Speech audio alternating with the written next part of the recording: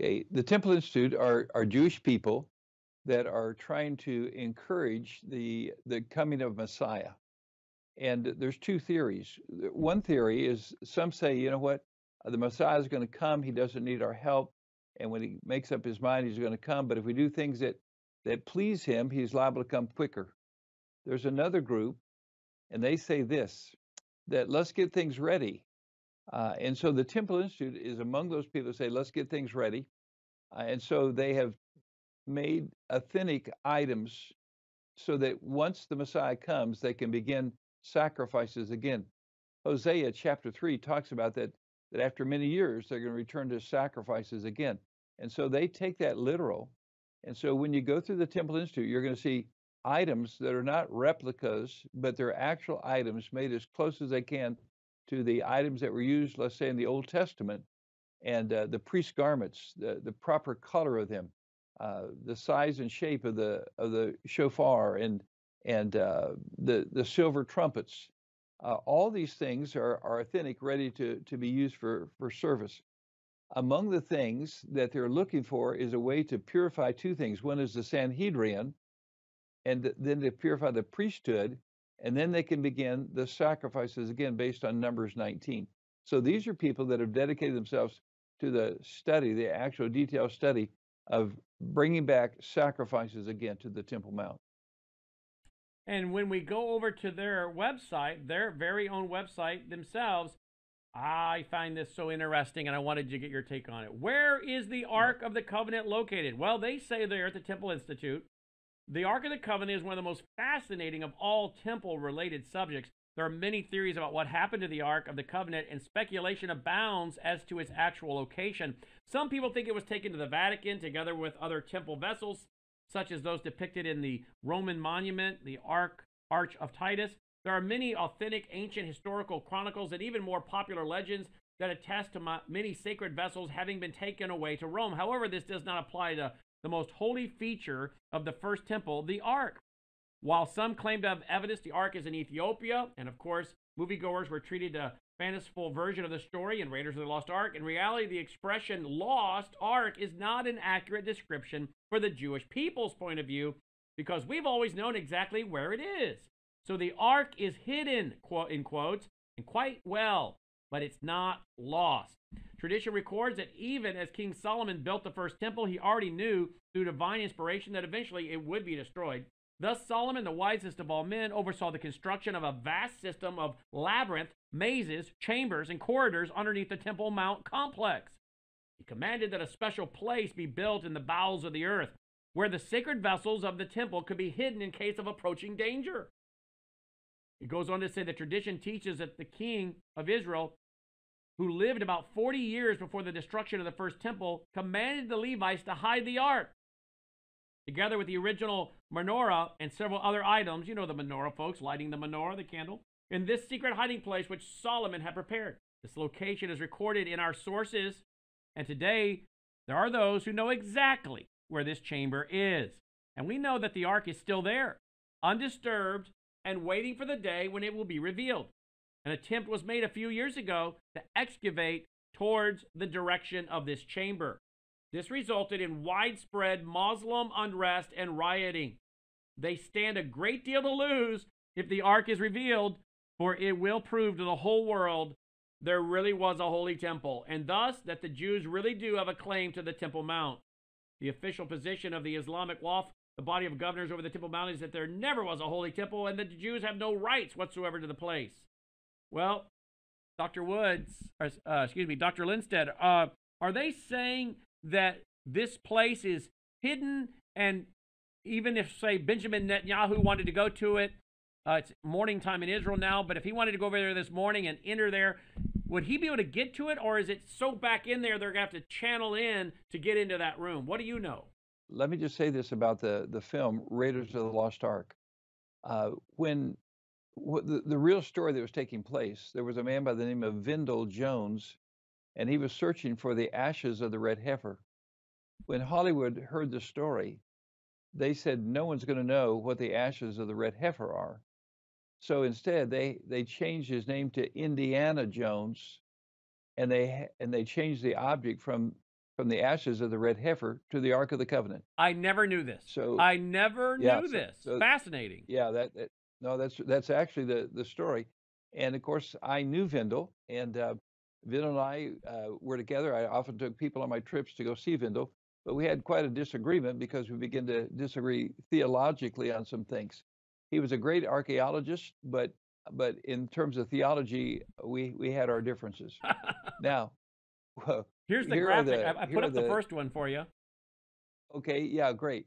Now, if you look at that picture, you see the golden dome, and just to the north of that, that's really where the temple stood. You see the thing that says Western Wall. That's not the Western Wall of the temple. That's the Western Wall of the retaining wall. In the upper picture, notice the green line that extends from that Western Wall parallel to the parallel to the Dome of the Rock, and you'll see, and that's called the Rabbi's Tunnel. When we go to Israel, one of the things that's so enjoyable is to actually go down in Rabbi's Tunnel, Oh, you can walk in because there? oh yeah, we make an appointment a year ahead of time, because not many people get to go in there. But it's fascinating because in there you see the size of the stones that are part of the foundation of the temple. They're the size of a city bus. Hmm. We don't even know how they could lift those, put them into place. Well, I guess we have some guesses, but we don't know for sure. But in building that network, because see, in order to make that a temple mount, that was Mount Moriah. It was had a mountain top. Today, if we wanted to build a temple on a top of a mountain, we'd get dynamite, we'd blow the top of the mountain off. But they didn't do that. They couldn't do that. They didn't have dynamite at that time. So what they did, they would build a retaining wall, and then they would fill that retaining wall in. Then they put a plateau on top of, stones to make a flat surface, and they build on top of that. So the western wall is a retaining wall to make a flat surface to build on. So inside and underneath that Temple Mount, they call it the holiest 35 acres on planet Earth. That's how special it is. But we know for a fact that there are passages, not just dozens, hundreds of them. And in those passages, there have been all kinds of artifacts found, and we know that there is more hidden. So that's a possibility. There's another possibility, and that is it could have been moved to Qumran. And let me try to give a little bit of credence to that, because you see, when Rome came and destroyed the temple, the Jews thought, you know what, they'll persecute us for a while. After a while, they get tired, they'll leave. So as they watched them begin to destroy Jerusalem, and they thought they would destroy the temple, the Jews took the holy items out of the temple. Some they hid in these caverns, these passageways under the Temple Mount. Some they actually took with them on their journey from Jerusalem down to Masada. And so that's how come in those caves, we call them the Qumran caves because they're close to a place called Qumran. They have found, I think there's over 30 caves now that they found artifacts that indeed are temple artifacts. And there are incredible stories about the amount of gold. You'll see in the picture that you have on the screen now, up there by Qumran, the north end of the Dead Sea. They have explored, and we know that there's a load of gold there. I mean, I don't know personally, but I know this, that explorers and archaeologists like Vindel Jones and others, a man by the name of Jim Barfield, actually from Oklahoma, the History Channel, and we put a little 5-minute video on our website. They talk about some of the finds they have. It's all in the copper scrolls of the Dead Sea Scrolls. Most of the scrolls were made of animal skins, but there was one called the Copper Scrolls. It was indeed made of copper, and it described the location where there were artifacts hidden that were important. And among those, there were bars of silver and gold. There was a copy of the scroll just like you were reading, and then there was a promise that there would be the ashes of the red heifer. Now, people believe that in the cave where the ashes of the red heifer are, that's how special those ashes are, and we'll talk about that in a moment. They believe that that's where the Ark of the Covenant is. So I think of all the theories, and there's I'm going to say there's 5 or 6 theories. One, like you mentioned, is they say it's in Rome. I don't think so. Bob Carnute's a friend of mine. He believes it's in Ethiopia. I really don't think so. Others think that it's in Jordan, and I'm going to be honest, I don't think so. Some people think it's buried under Golgotha, so that when Jesus died, some of his blood sprinkled on the mercy seat of the Ark of the Covenant. I don't think that either. I think the most likely locations are the network of passages under the Temple Mount. And that's why that is so important, because you know what? Not only do the Jews think that if they find those ashes, and remember, they're looking for the ashes as much as they are the Ark of the Covenant, they can purify the Sanhedrin, they can purify the priesthood, So they wouldn't and even they have can to begin wait. animal They sacrifice. wouldn't even have to wait for perfect red heifers. They'd already have the ashes to do it with. That's right. And the older rabbis believe that in Numbers 19, it says a perpetual statute. In other words, here's there's an argument. Is there 10 or 7? I'm going to say there's 10 just for the sake of argument. So when Moses offered up the first red heifer, and that was a miracle, because remember, all the animals that came with Jacob were spotted and speckled. That's what he took from his father-in-law. Somehow a red heifer comes up. God provides us a red heifer. He cremates it. He takes the ashes, puts it into a pot of kalil. After 100 years or so, the ashes give way. They're worn out, and then God provides another red heifer. But when you sacrifice the second red heifer, the pot of the first one is put on the body, so that some of the ashes in the cremated second heifer are really the first one, and that's been done. And the last one they believe took place just weeks before the destruction of the temple in 7 AD. So if they can find that, they're going to have ashes all the way back to the days of Moses, and they think that those are sacred. The old priests say we got to find those ashes because we want a continuation. The younger priests say no, give me a red heifer and we'll start the process again. And so there's 2 denominations right now, but both of them this week with Passover week, the trouble on the Temple Mount last night, it literally exploded. There was a guy they just arrested because they thought he was going to go up there and sacrifice. Oh yeah. I got some unusual friends, and some of my friends are among those that get arrested because every year they try to do a sacrifice on the Temple Mount.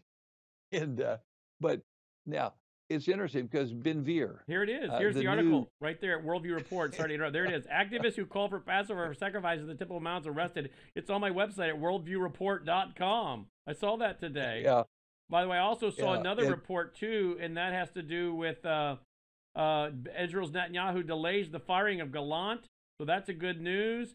I saw several others related to Israel today. A lot of stuff is starting to really heat up over there. But keep going with what you were just saying, please.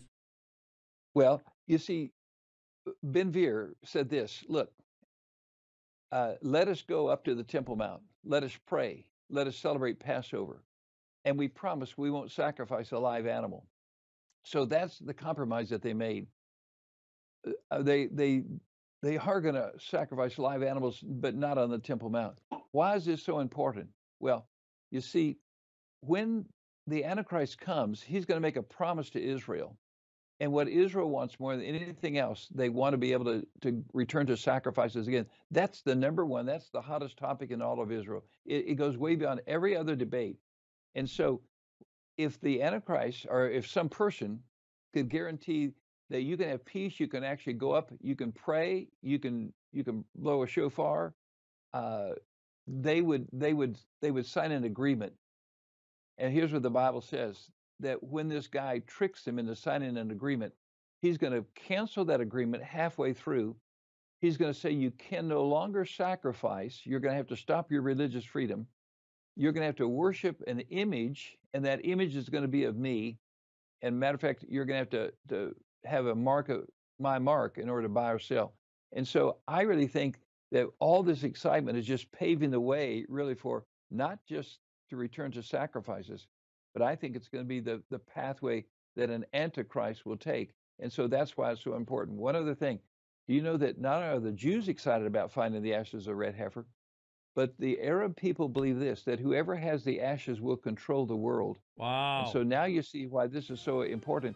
And that's what's preventing us doing future digs in Qumran because it's right on the border of Israel and Jordan. It's a political hotbed, and so that's why it can't be dug at this moment. Wow. So do you think they're going to find this jar of ashes or not? Yeah, I do. You do. But the question is, will they find it? Will they find it before or after I'm raptured? Oh yeah, yeah. And then finally, do you think they could get right up to the Ark of the Covenant now, or is it closed off where they would actually have to tunnel in? Yeah, I think it's hidden well. If it is there, I think it's hidden well because, you know what? There's too many people that would like to get their hands on it. So you don't think you don't even think the rabbis could get up to it right now if they wanted to, those that know where it's at. Well, you know what? Several rabbis have said they know exactly where it is, and the last two that said they knew exactly where it is died before they told anyone where it is. Wow. But they keep making that claim, but they've never produced it. So I'm going to be honest. It's so politically hot. And can you imagine what would happen if they produced that Ark of the Covenant? Oh my! You talk about World War III. It would launch World War III immediately because the Palestinian Authority will not allow that to happen. Like Absolutely. you say, it proves beyond a shadow of a doubt the reality of the Temple Mount is Jewish.